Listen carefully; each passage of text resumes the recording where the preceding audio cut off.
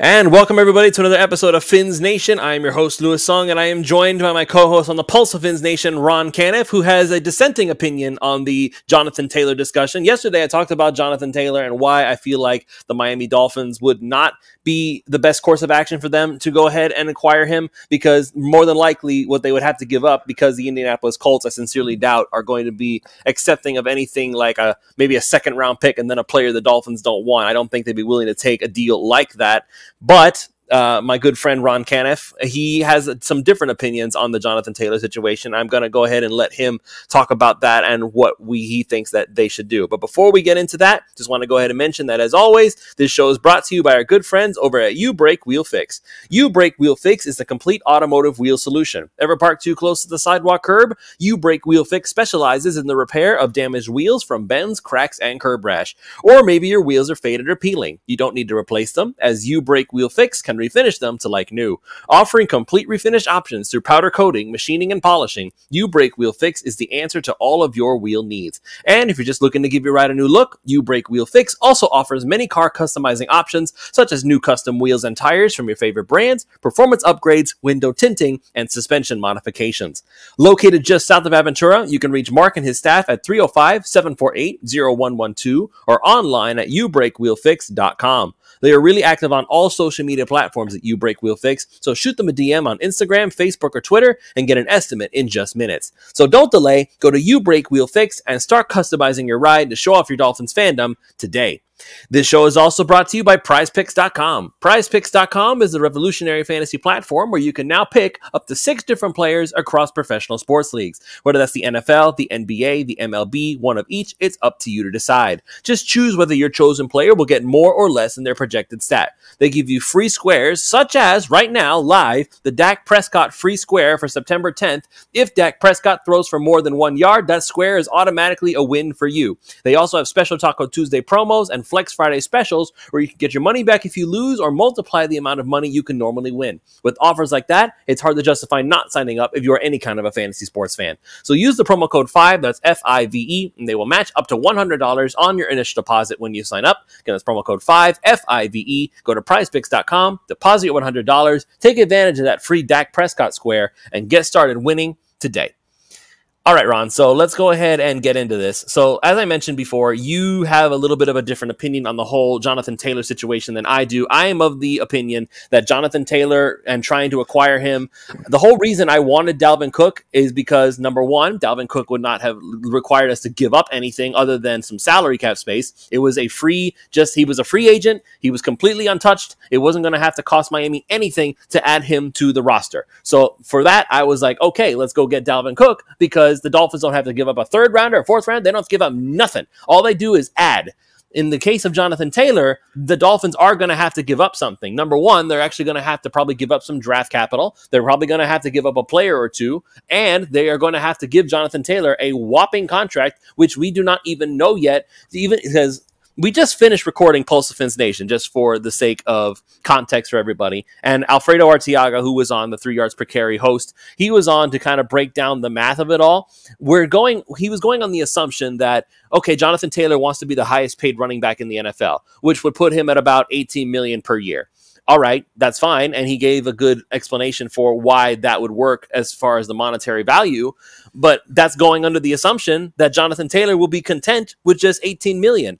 Here's what I'm going to talk about. This is something I didn't mention on Pulse, is that all of the NFL's running backs just basically had like a union meeting to talk about how they are going to make it so that they will start earning more cash. And if Jonathan Taylor walks in and just says, oh, I'm content just making more money than everybody who else is in the NFL, is that really going to solve anything for the rest of his constituents? Or are they going to go ahead and say, why do we even have this meeting when we all know it's every man for himself at the end of the day? I personally feel like Jonathan Taylor has more value on himself than just make me the richest running back by just a tiny bit and I'll be happy. I think he's going to want more than that and probably want like make 20, 22 million per year. And at what point do we feel like, okay, it's too much? It's not worth it, even for a guy who is arguably the best running back in football. I am not somebody who is of the opinion that you get Jonathan Taylor at all costs, including the cost that it would take to actually keep him around. So I'm going to go ahead and let you talk now, Ron, and kind of you give your case here. Well, I can't speak to how much Jonathan Taylor wants, or what his contract is going to be. I just don't know that. I don't have that information. I can only speak to, is it worth trading draft capital / and or players for him? And I say 100% yes. Now, you know that I wasn't big on the whole Dalvin Cook thing. If we had signed him, I was like, okay, cool. He makes the running back room better. Jonathan Taylor makes the Miami Dolphins offense probably the best in the NFL. Dalvin Cook didn't move the needle like that, man. Like this, having probably what you could consider maybe the best receiver in the NFL and probably what you could consider the best running back in the NFL, along with some of the other players that we have, and Tua out there dealing, man, especially what would look like we're trying to build as far as the run game that we've seen so far in the couple preseason games. Man, putting Jonathan Taylor back there, that changes the game. That changes how defense have to defend us. Even if we continue to run the ball successfully, more in like a San Fran style, kind of like they used to back in the day, or still do really, like we've seen in preseason. Yeah, teams are going to have to start to learn how to defend that. They're going to have to cheat the linebackers up a little. Man, you put Jonathan, this is what you thought about. This is what you thought with Cook, Lewis. You thought that we would add Cook and then, man, they got to defend us. They got to defend Cook. They got to defend Cook. I just never really felt like Cook really changed the game like that. I don't think they did. Jonathan Taylor absolutely does. He changes the game for us. He changes the math for the defense trying to defend this. He really does. And he helps the offensive line because they'd rather run block, and they're better run blockers. And we have tight ends that are pretty much just run blockers. They're really not pass catchers. And as Alpha had mentioned before, right, on the other show, if you go see it, we have one of the better fullbacks in the NFL. By the way, we ran that 200 and something yards and never even used a fullback. Ingold didn't play. We never even used a fullback. We ran that 200 plus yards in preseason. So there's a lot more to this run game that we could see that we haven't yet. Man, I mean, that when I think about that Chargers game, which I'm really nervous about, because what the Chargers did to our offense, no other defense did to our offense last year, including San Fran. No other defense did that. You put Jonathan Taylor back there, they ain't doing that. They cannot defend Miami the way they did last time. And then as the linebackers decide, okay, we got to push up, we got to cheat, we got to stop this run, that makes the stuff that Miami was doing last year even more effective. All the deep down the field, middle of the field type stuff, 12, 15, 20 yards down into the middle of the field, those pinpoint accurate passes from Tua, one of the few quarterbacks in the league that can make those types of throws. I mean, that opens that up even more. And then if they decide to cheat up, we're going to stop that, then we can start running it on them again. It makes it really difficult. I know that's the plan anyway for Miami, and that's really what they want to do. Plus, running it more, I think, protects your quarterback, because when you're handing it off, you're a lot less vulnerable than when you're just sitting back there and trying to throw it 35 or 40 times. But you put Jonathan Taylor there, and it really allows us to do that big time. It's like an instant, whoa, holy crap. This team is going to be extremely hard to defend. Hard to defend now, but they're going to be really, really hard to defend. And I believe it's worth a lot. I also think that Miami, I know that McDaniel would probably consider it more than anything, because he saw his previous head coach, Shanahan, go pull a move like that last season with McCaffrey. He went and pulled off a big trade to get McCaffrey. It's probably not something, I wonder if he even thought that Shanahan would do previous to that. I think maybe he even was a little surprised, because when McDaniel was there, they were recruiting backs, so to speak.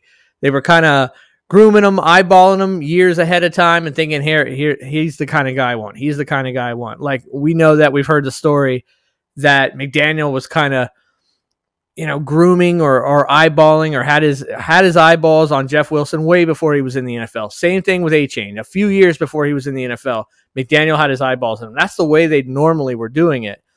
I think they've been doing that. Greer's been doing that with cornerbacks too, but that's a different conversation. I mean, that's not what Shanahan did last year. He went and traded a boatload to go get Christian McCaffrey. So I can't speak to how much money they'll have to pay him. I really don't know. But I'm for spending some draft capital. Now, I don't want it to be a first, and I don't think it's going to be a first because as a head coach, you're pretty much saying, no, we don't want to pay you because we don't think your position is worth it, or you are worth it to pay you, and then turn around and tell the team, oh no, we want a first and a this. We want a first and a third, but he's not that valuable. You're pretty much stating he's not that valuable because you don't want to pay him. We're not giving you a first and a third. So he's kind of hurt himself there, right? I think there's a chance that we could get him. I don't know that it's a big chance. I think we could get him for under a first-round pick, like, say, a second-round pick. And I can't speak to everybody's talking about, Ogba and Wilson. Well, wouldn't that be wonderful if it worked out so perfectly? We trade Ogba and we trade Wilson. Well, it's not always going to work that way. Just because we'd like to offload those contracts doesn't mean the Colts want to automatically take those players.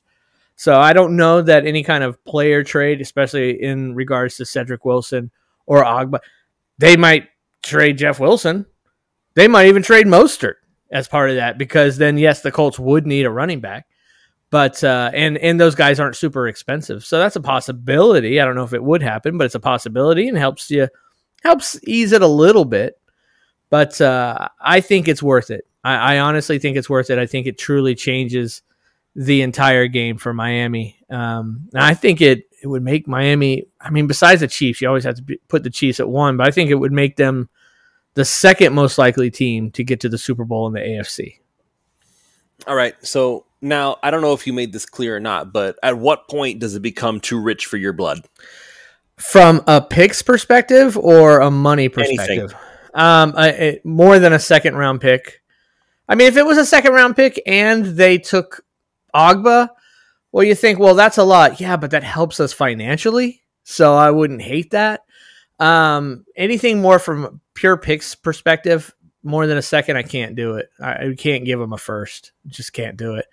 And money-wise, man, I don't know. I can't see paying this guy more than 17, 18 million in a year. That's a lot of money, too. That's a shit ton. Probably can't do that, but they'd have to definitely re-sign or extend Wilkins. They'd have to do stuff to even make that work. But I have no clue what he wants. I'm not sure what kind of contract he's looking for. I hadn't even looked at McCaffrey's contract to see what he's making per year. Well, I was actually looking up the Christian McCaffrey trade just to kind of get some kind of a basis because people are talking about Christian McCaffrey like he's the best running back in football, but there are now people talking about how Jonathan Taylor is the best running back in football. In fact, there were people in the comment section of Pulse of Fins Nation talking about how Jonathan Taylor is basically just as good as Ricky Williams was back in the day. Now, I don't know how you feel about that, but I got some emotional attachment to Ricky, so I don't know about. I can't say that as a Dolphins fan, but I haven't seen Jonathan Taylor enough to, Ricky Williams, run Ricky, run. Come on, man. All right, I can't get behind that, but that doesn't mean that Jonathan Taylor's not extremely good and probably more of a conventional running back. Jonathan Taylor is the best in the league as a utility weapon. I would say I give it to Christian McCaffrey because he just does so many things. He's just so versatile. He's got to be one of the most versatile backs, maybe the most versatile players and offensive players in the NFL. So I guess on full versatility, McCaffrey, just a pure running back, Jonathan Taylor, but he still catches the ball too, and he can still block too. Jonathan Taylor's a great player. He's one of the top backs in the league. So I would like to point something out to you, Ron, and this is very interesting the way that it's actually set up. Christian McCaffrey, back when he signed his contract, it was with the Carolina Panthers. Okay, and so the Carolina Panthers. This is what it says on Spot Track, right? His contract was he signed a 4-year, $64 million contract with the Panthers, and you ready for what his cap hits are? I'm ready for it. So in 2020, he cost 7.7 against the cap. In 2021, he cost 6.8 against the cap. In 2022, that was his first year here in San Francisco. He cost $690,000, not even $1 million, because Carolina was paying most of it. Yeah. Okay. 2023, he costs $3.4 million against the cap. That's it. $3.4 million for him. And then in 2024, 14 million, 2025, 14 million. Yeah. But I'm just going to go ahead and look real quick here at this. If if for whatever reason the San Francisco 49ers decided that they wanted to move off of Christian McCaffrey next season, they could easily do it and save $12 million in cap space, and they can cut him with $2 million in dead cap. Okay. So Christian McCaffrey's contract was already very easy to swallow. It's not like the 49ers gave up a lot to get him. They were looking at him. Oh, wait, in money, but have we looked up picks? In money, yes, picks? But in money. But Ron, that's what I'm talking about here. In money, yes, they gave up. Here's what the 49ers gave up in order to get Christian McCaffrey. They gave up a second, a third, and a fourth round pick, and a fifth round selection in 2024. So 4 draft picks. None of them are first rounders, but they gave up 3 picks in 2023 and a fifth rounder in 2024 to get their hands on Christian McCaffrey. Yeah, that's a lot. Would you do that deal for? So you wouldn't do that deal for Jonathan Taylor? No, it's too much. I think they gave up too much for McCaffrey, but no team knows how to use him like Shanahan. So for them, it was probably worth it. Any other team would probably be silly. Even Miami, I would. That's too much. No, a lot of people were saying that the Panthers won that deal anyway. But here's my I don't know, because the Niners showed here's how you use a player like this. Like they made Carolina look foolish because they're like, here's how you make Carolina. Here's how you make here's how you use McCaffrey. Like they used him like nobody else. Like this is how he should have been used from day one. Yeah, no, that's too rich. For me, it's too rich. But however, you got to consider it's going to be like a trade-off there. We'd be giving up less in draft capital, but we'd probably be paying more initially, at least in money. So in cap space. But that's so what I'm saying. That's what I'm saying. For Miami, it's a trade-off. We need to try and conserve at least some of our picks. I mean, we keep between the tampering and the trades of Hill and Bradley Chubb. I mean, we've really eaten through our picks. And Ramsey. And that's from a monetary standpoint. Like, I know you're looking at the draft picks. And I know why, because we're going to need some of those draft picks in order to replace the guys we're inevitably going to lose in the years to come. Yeah. Like, I don't even mind giving up Xavier Howard, just so everybody understands. Because it's getting to a time where he's getting older, be gone. And eventually he's going to reach a point where it's like, it's going to be Cam Smith and Kader Kohu. And Kohu. And maybe Nick Needham if he's still around or something like that eventually. Jalen Ramsey's going to stick around. Ramsey will be around a couple years, but probably by next year we won't have X anymore, but we'll still have enough backs. But that as it may. Yeah, X is one that you're going to lose. I think Sealer's one. If we even had a chance to keep Sealer before, Sealer's gone. I was not holding my breath for Zach. Yeah, I don't think you'll have Sealer anymore, so it'll probably be, will it be Raekwon? Will it be another guy? Will it be somebody we've groomed? We don't know. Yeah, you're going to give up a player somewhere along the way. You're just gonna. It's a trade-off, man. You got to decide what the best, Greer has to decide. McDaniel, Greer, they have to decide is this worth it? Well, if we do A, B, C, does D, E, F happen, and is that a plus or a minus overall for Miami? They'll make that decision. For this year, Jonathan Taylor probably makes us the best offense in the NFL, maybe the second best. It's hard to put any offense when you over the one that has Patrick Mahomes, and Travis Kelce, but maybe the second best offense in the NFL.